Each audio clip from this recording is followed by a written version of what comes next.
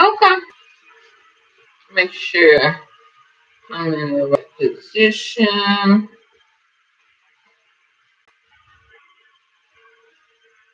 Okay, that's good. All right. Today,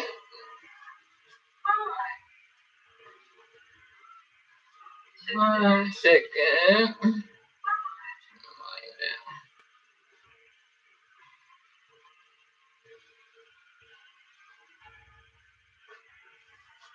All right.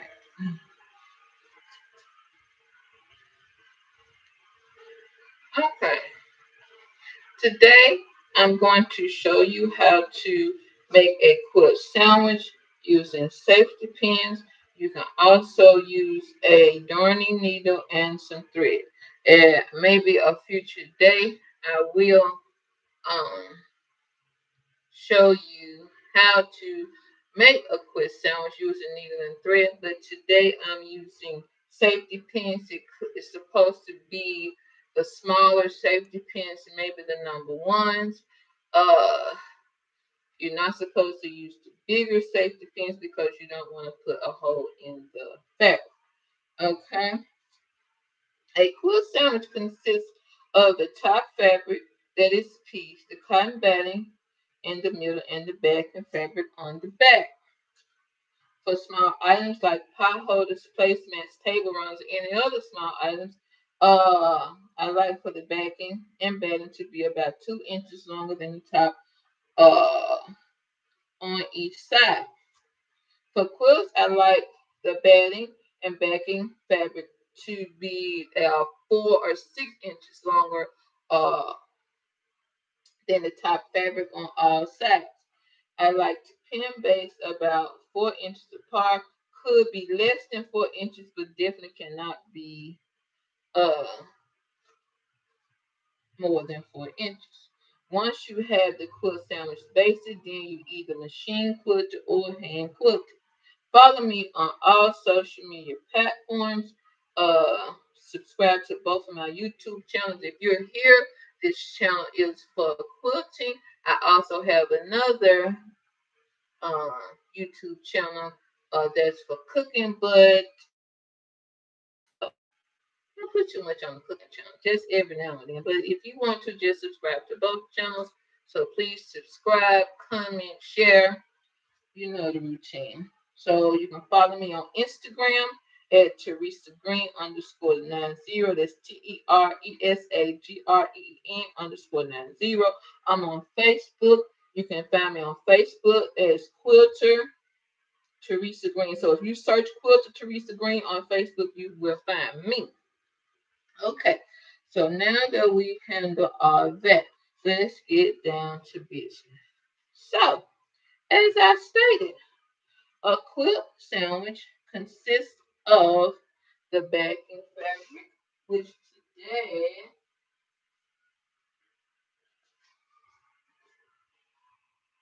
this is the backing fabric. Okay? I don't know if you can see these little marks I've made. This is how I mark the top of my squares, that little light orange or pink line that you see, so that I'll know that that line, I mark it where it runs perpendicular to the cross grain. So whenever I cut my squares, I'm sewing my squares, that line is always at the top to denote where to go parallel with the cross grain. So, and then you can also see where I put a safety pin. So I always do that so that I know where the middle of the backing fabric is, the middle of the cotton fabric is, the band in the middle, cotton band in the middle, and the middle of the top. So I lay it out.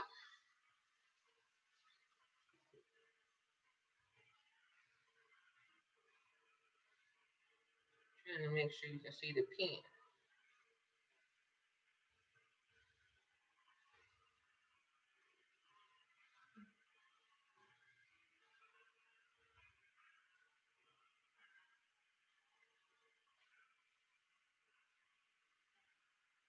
Let me see if you all can see the pen in the video.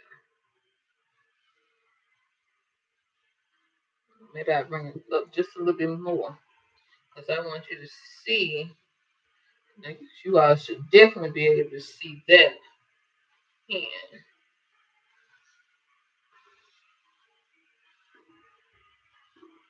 Okay, I think that's it. Okay, so then what I do is I've already put a safety pin in the cotton bag. Okay, so what I'm going to do is line this safety pin or try my best to lay this safety pin on top of the safety pin in the backing fabric. So I find the middle and then just, so I hope you all can see where I pretty much line them up. But if I was actually doing it, I would lay this pin on top of this pin.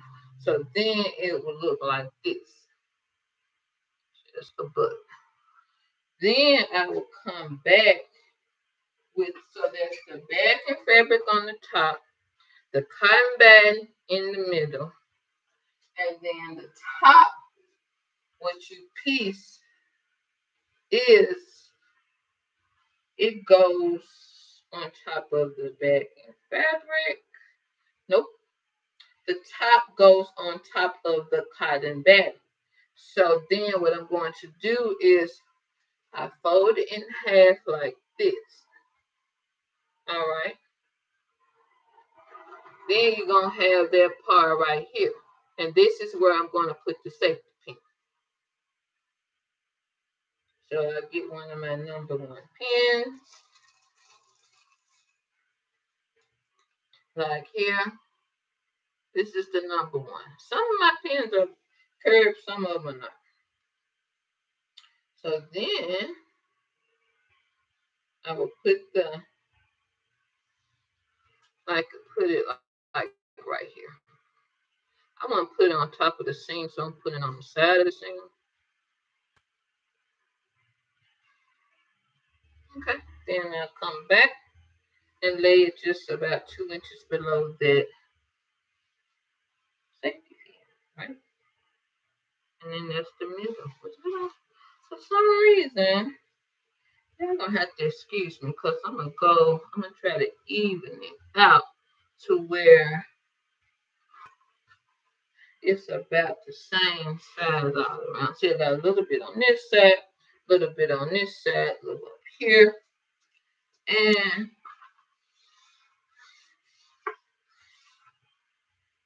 some at the bottom. So I hope you all can see that. Then I turn it over to make sure that that backing and that batting is going through, is past this top fabric. So let me get a stick pin and I'll show you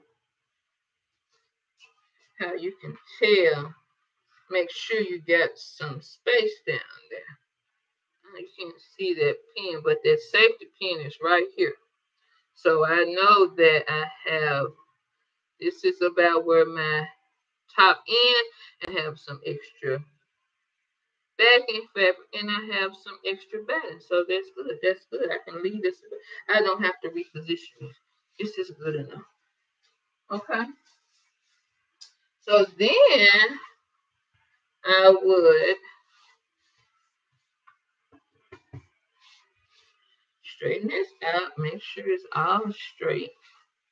Then I will begin to pin base. So if these squares are finished size of 1.5 inch, I cut 2-inch squares to make this. I have some more videos on this table run if you want to go back and watch them. So this is how I keep my pen stored, and I had this probably here over 10 years. So. And I have my little bag back here with all my quilt and stuff, sewing stuff in.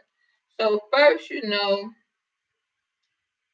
when you basting or sewing, quilting the quilt, like sewing all 3 layers together, that you start from the middle. So this is 13 by 13. So I will find square number 7. 1, 2, 3, 4, 5, 6, 7. 1, 2, 3, 4, 5, 6, 7. So then I would, and see when it's small like this, you can kind of put your hand under here and help the pen to go through, come up to it, coming up to the top layer. Then you just pin it, right?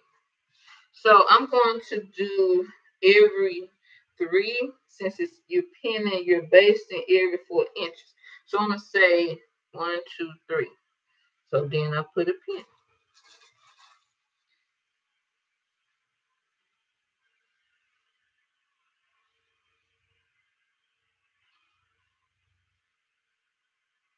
So there's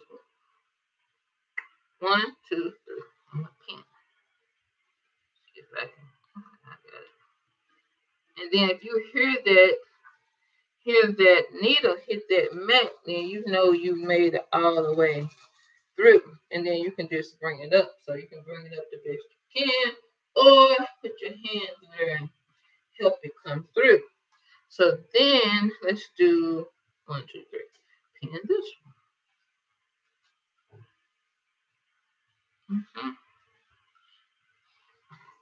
Now, if you want to be a superstar and pin every square you can, but basically it's just a pin every 4 inches, you know. So 1, 2, 3. So then put a pin. Okay. Let's see. I don't know if you can hear it, but it made it to the bottom. So I'll just push it on through, straighten it out. Okay. So we got 1, 2, 3. We got 1, 2, 3. Then we're gonna go over here. All right.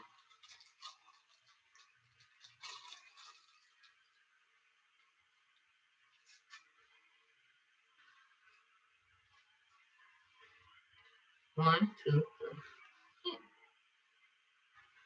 I feel it. So you'll be able to feel it when it hits that mat or the bottom. Then you just bring it up, and so we got this. We got this. So we got this covered, right? So from each one of these pins, I'm going to count 3. Okay. 1, 2, 3.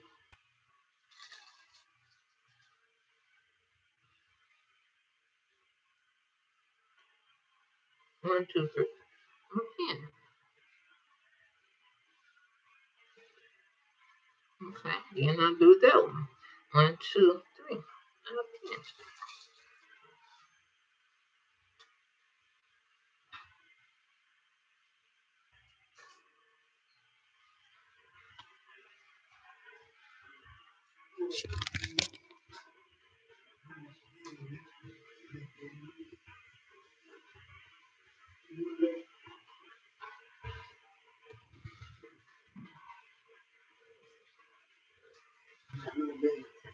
Okay.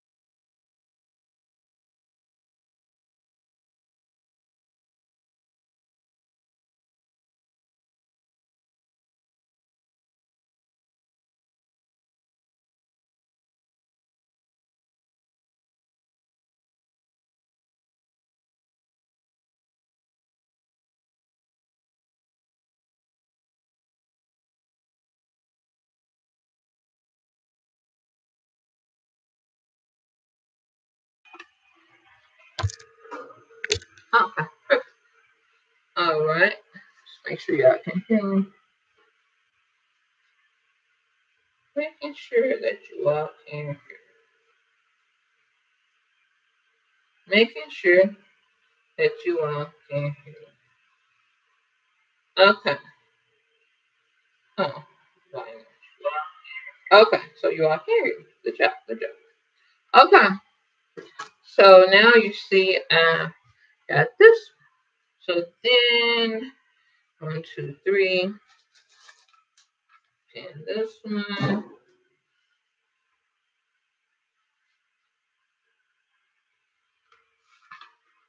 1, 2, 3. This one.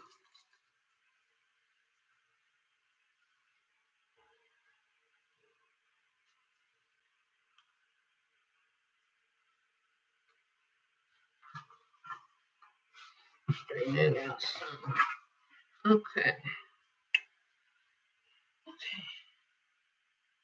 Okay. 1, 2, 3. Let's go ahead and do this one. This one. 1, 2, 3.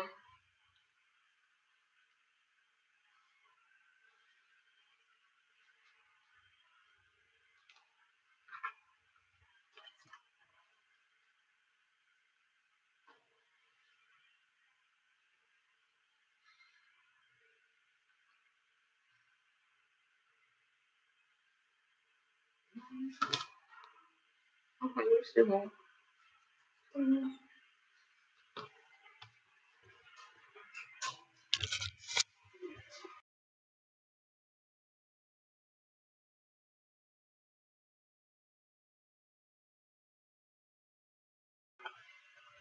Okay. Okay, we'll keep going. Okay. This one. All right.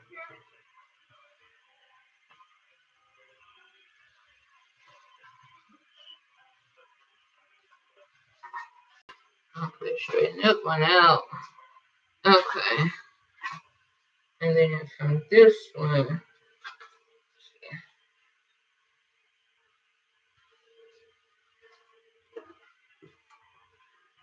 Okay. This one. 1, 2, 3.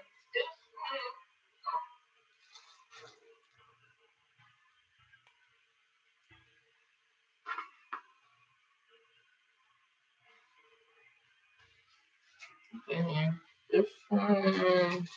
And you just keep going threes until you run out of threes. Okay.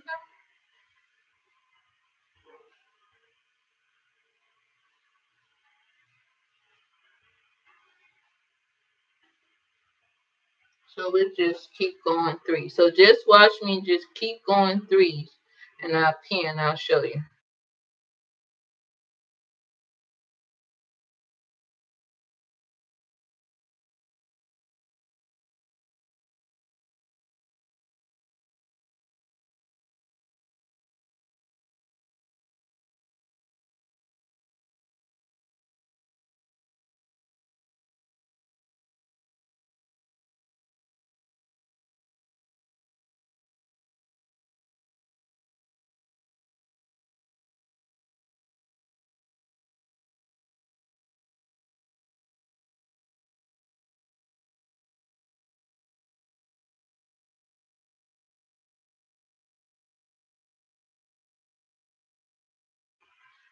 Now we're just gonna finish it up. Let's see.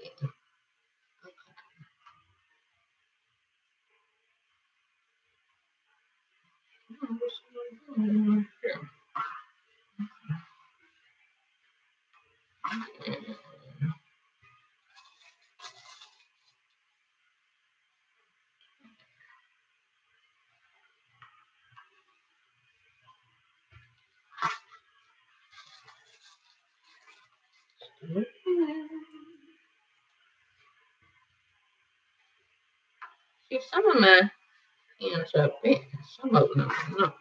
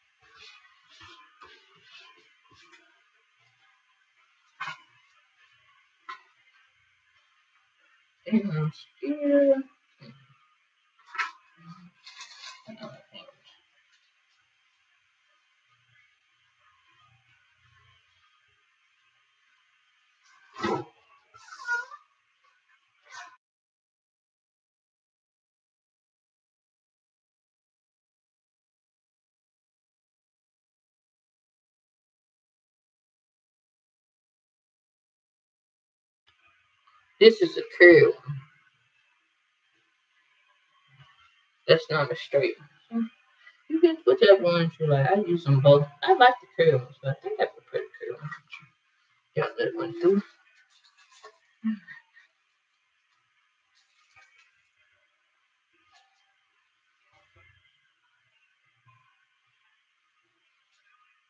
It was almost my finger. Glad I didn't do that.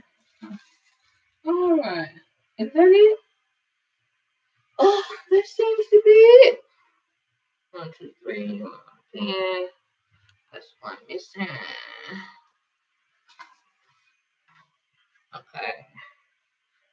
3. One's missing. Get the second.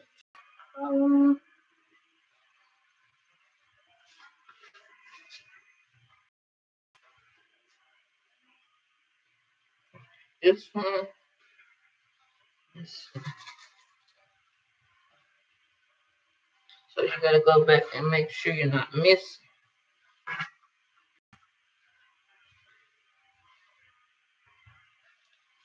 Okay. And so if your blocks are bigger than this, then I mean it's still gonna be the 4 inches. And you just if it's 4-inch block, just put a pin in the middle of each block. 6 inches, all like that. You're gonna have to get a ruler or something. Make sure you putting them 4 inches or less apart all the way throughout the quilt.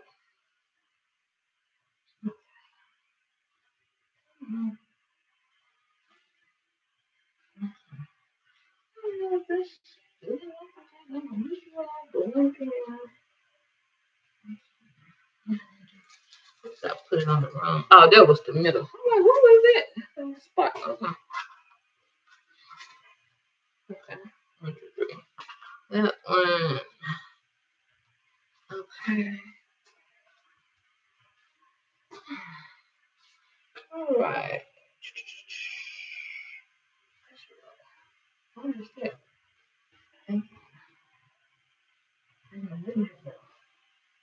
This one. Okay. This one. What is this?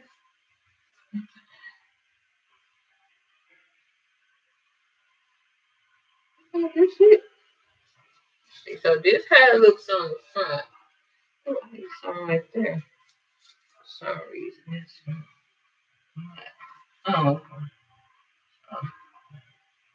this seems like it wants to be pinned in the back area too. So pin it so it won't. I don't know. Pin up here.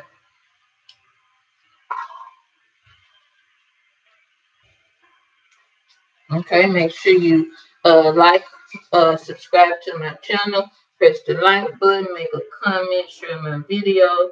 What else y'all need to do? Okay, this pin right here, this pin is the top of my quilt top. So every quilt top I make, I always mark the top of it with a safety pin. So I'm done. So that's how it looks. It's all quilt. It's all pin based. So next time I'll show you all how I cooked, and it should be it's pretty sturdy. I don't know how much y'all can see on the back, silver on silver, but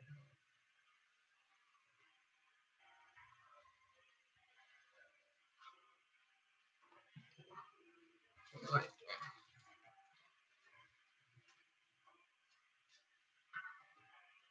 there. Thanks for watching. Well, I guess I need to take that pin out of the way. Put that right there. Okay, so now it's healed up. So the two safety pins, that's the top of my quilt top. There you go. Once again, pin based quilt sandwich. Okay. And again, thanks for watching. So that's the beautiful top. And that's the back. Okay. Thanks for watching. I gotta take a picture of that for the thumbnail. Okay. Thank you. Okay, there you go. Bye-bye. Thanks for watching. Like, share, subscribe. Again, it's subscribe to both my Quilted channels.